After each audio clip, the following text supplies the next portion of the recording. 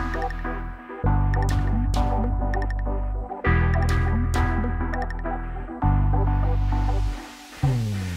guys, welcome back to the channel. We have got Scott McDonald and David Walton on with me, Hamish Carton. We're going to do it slightly differently this week. We're going to split it into a couple of videos. Think of it as a double dosage of Scott McDonald. Scott, how are you? I'm very well, thanks guys. Hamish, David, good to see you as always after a nice weekend. Very nice weekend. David, how's it going? Not bad, Hamish. Hope you are well. Good couple of results since we last spoke, so feeling a bit better about things. Yeah, I think second video this week we'll chat generally about what's going on at Celtic. This video I want to focus on perhaps the greatest front three Celtic I've ever seen, certainly in recent memory. We're talking, of course, about Abada, Kyogo and Jota. Have we got a collective name for the three of them? You know how you get like Barca had MSN and I think Real Madrid had something similar. What's the thoughts on Jack? J-A-K? Is that a goer, lads? No. You're looking for a headline, aren't you? You're looking for a headline. No, David? No, not for me. Not for me. I'm not into all that nonsense. Let's wait till it's more than a couple of months of good performances before we start with the nicknames. Yeah, I mean, they've been incredible though, Scott, haven't they? When you consider these three players were all brought to Celtic in the summer, and the fact that they're now, you know, the goals they're scoring. I've got some stats later on in the video, but the goals they're scoring and the goals they're setting up, all three of them, they've just been amazing signings. Yeah, they have. It's good to, after talking last week, to see that Abada's finding his feet again and growing in confidence within that front three. I think Jota's just really took off since we last spoke as well. Fantastic goal midweek. And then back that up again with another brace over the weekend. He was unstoppable on the weekend. Some of his play, he's got snake hips, doesn't he? He just drops the shoulder. People can't deal with him when he drops it and goes the other way. They're miles behind him. It's really difficult to play against someone like that. And he, you know what? He shows really good quality. I was a bit skeptical when we first signed him in terms of, is he going to have the end product? Is he going to frustrate? He was that type of player that wants to beat someone, but more times than not, he's successful. Yeah, and it's great to watch, and that's what every Celtic supporter wants. They want players like that. Celtic's always been brought up in a rich vein of history of having players like that, and to now have Jota at the helm now, it's great stuff to watch, especially when he's in full flight. Yeah, I mean, David, the thing I love about him is his consistency. I think when we signed him, a bit like Scott, we expected him to kind of blow hot or cold, maybe have an amazing game and maybe not do it a few days later. But he's been so consistent. I mean, he's barely had a bad game for Celtic since signing. Another kind of criticism that people already had labelled at him when we signed him was, is he going to fancy it away from home? It's one thing doing it at Celtic Park, but can he do it, at places like Dens Park, smaller pitch? 5 of his 6 Celtic goals have come away from Celtic Park. This is a guy who, if anything, has been putting in his best performances away from home. And, his consistency, as we say, 6 goals already. I think he's had 4 or 5 assists as well. It's brilliant numbers. It is. And that period you're talking about, the dip in form, it will come. But I think we've seen, not just from Jota, but from Kyogo and from Abada, such an incredible adaptation to Scottish football. These are 3 players that came from, I think we touched on Abada last week. Totally different football and environments to Scottish football. Totally different vibe. Maybe Jota had similar pressures at Benfica. But with regards to Abada and Kyogo, it's massive pressure coming in here. And I'm sure Scott can testify to that. The old Glasgow Goldfish Bowl, as it's called. And they've all just adapted to it so well. You would think that you'd think they'd had a year under their belts already. I think that's probably the biggest compliment I could give to them. Jota is starting to stand out as the main creator. Of course he is, and I don't think that it's his pace as such. I think when you look at Abada, it's sheer raw pace that he has. That's his main strength. Jota's just got incredible technical ability with his feet. He can be caught up by the fullback. But my goodness, he uses his feet to get beyond them, to go left or right. He's got incredibly quick footballing mind about him, incredibly quick feet. He's got great decision making. His link up play is a lot better than I thought it was going to be, and he's got a really good final ball as well. He's everything we could have hoped for, probably a bit more actually. So he's had a great start, but all three of them have, Hamish. I don't think we could have imagined just how big an influence the lot of them were going to have. Yeah, I mean, when you put it like that with Jota, he does have everything. There's not really a weakness in his game, is there, Scott? I mean, why has he found his way to Celtic? I mean, with all due respect to Celtic, why is he not playing with, you know, a Barcelona or someone like that if he's as talented as this? I think it's still early days. I think there will be moments probably where he will give up possession because of the style of play he plays. He takes risks. He's a risk taker. But again, Celtic have always loved risk takers, people that go and beat people, express themselves, take them on. At the moment, it's just full of success for him. You've got to remember, he's still very young, Hamish, in terms of his development. And I think he's probably obviously hit that point at Benfica, particularly where he just wasn't getting in. He had a great, sort of learning curve in the La Liga last year. Found himself back at Benfica, and it's just not worked out. So I think it's Celtic's fortune that he's fell. I wouldn't say on their lap, because you have to do your studying and you have to give credit where credit's due to Celtic in finding him and finding out that he was available. We're very quick to criticise the club when certain signings haven't been made or certain signings have failed at the football club. But, these three signings thus far, and I think probably that goes for the majority who have come in this season, have been excellent. But again, is that because of the recruitment, or is that because the style of play and the coaching of Ange Postecoglou? So we have to weigh those two up as well. And I think done a magnificent job in getting the best out of these players as well.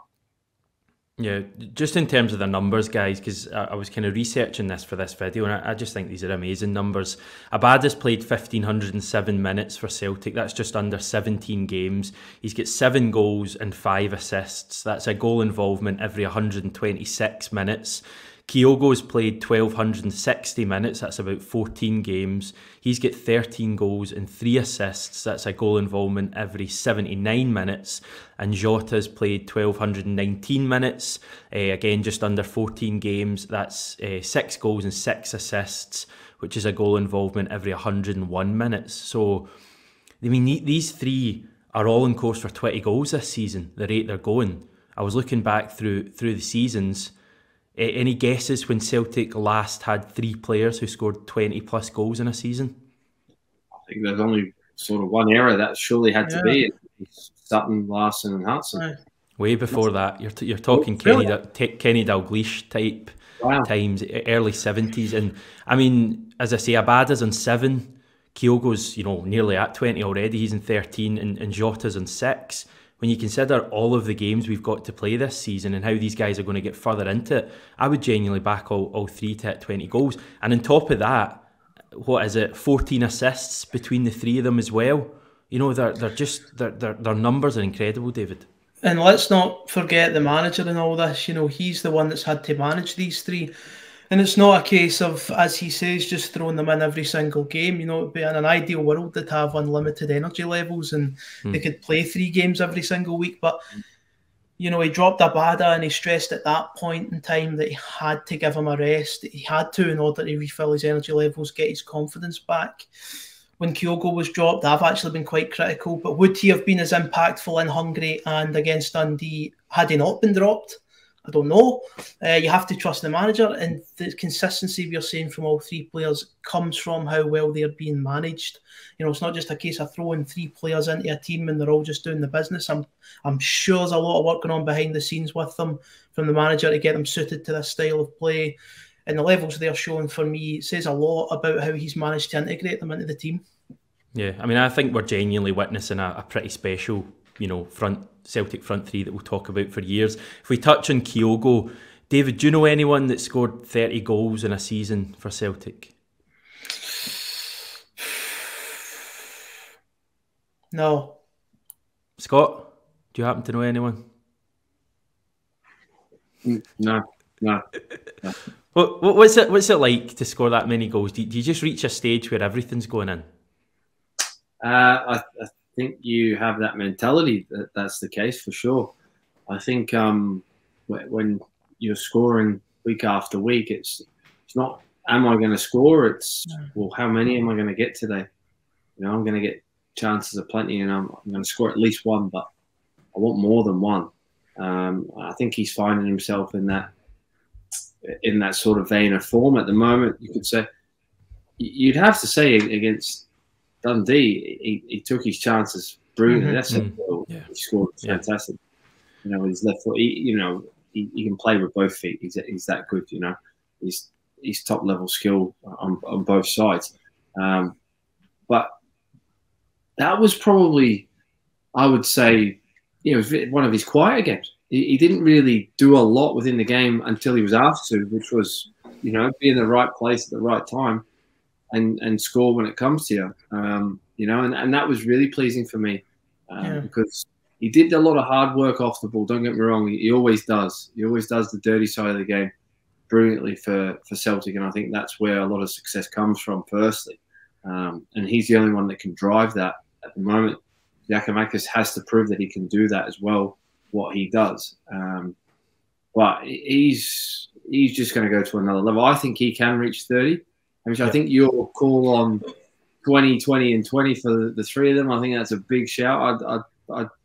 I'd put a bet on that. I don't see Abada reaching the levels of 20, but you know, if he can still chip in with, you know, double figures and keep his assists coming. Remember, we've still got Mikey Johnson, we've still got Jamesy Forrest to really, really push them now. And I can see Jamesy pushing back in there at some point if he can get himself fully fit. So again, it's nice to have these problems, but these three at the moment are really, really firing. And what they've all got is pace. And it kills in the Scottish Premier League, without question. You know, in that league and in Europe, it's really causing, you know, some problems as well, particularly away from home. You know, when you have to sometimes be up against it when teams have more possession, and then you can go and hit them and punish them. And we've seen that probably midweek as well. Hamish, what's Kyogo on now? Is it 13?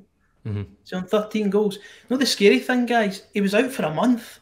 He was out for a month with an injury after when he went away with Japan in September. He could have been closing in on 20 goals almost by now if he was fit for that period.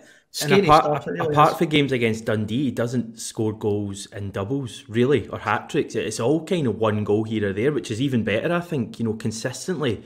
I'd love to know the stats of, you know, how many Celtic matches that he's played he's actually scored in. It must be, you know, way up in the 60, 70%. His record's incredible. Another thing I wanted to bring up is, you know, Abada's had 5 assists. 3 of them have been for Kyogo.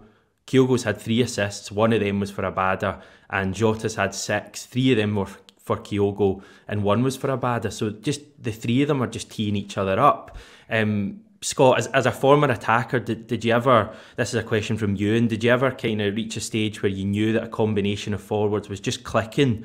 Because they speak different languages as well. That's a thing that no one's really talking about. And on the pitch, they just look as if they've been best pals for years. Yeah, language doesn't matter. Does it not? You play the language of football. Nakamura never spoke a word to you. So you just knew what he was going to do with it, you know, and you gambled because you knew he had that quality just to put it on your head or put it at your feet, you know. So you would always believe that he was going to get there. You know, Aidan McGee, another one. You knew. Me and Jan had a great telepathic reading of each other. I knew where he was going to flick it. But you'd also gamble and you would get confidence because you're playing with top-level players that you know that they can do those quality things. So as a centre forward particularly, you're always going to gamble and believe more that you're going to get on the end of something. So that just makes you go even more across the front post or you know, sprint 30 yards to get in the box because you know it's coming. You know, you go through periods, and if you've been at other football clubs where you've had a lesser level of player, you start questioning those things, and you stop doing those things at times. I've done it myself, you know, where I should have actually got there. I should have gambled harder. Again, that's because your mentality is that the player might not actually have the quality to do that. That's not his fault. You should still do it. But when you play at Celtic, you know you've got plenty of quality there. So for me, that was the reason I scored more goals and I would score a lot of headers because I would just gamble. I knew that they had the quality to do it, and I was just going to go. I was all in every time. Right, I'm just going. You know, so and I think Kyogo's probably finding himself in that form at the moment that he's just getting in the danger areas. He knows where it is now. He knows where he needs to be. And the good thing about what I liked about again on Sunday was he got 2 chances and he took them both.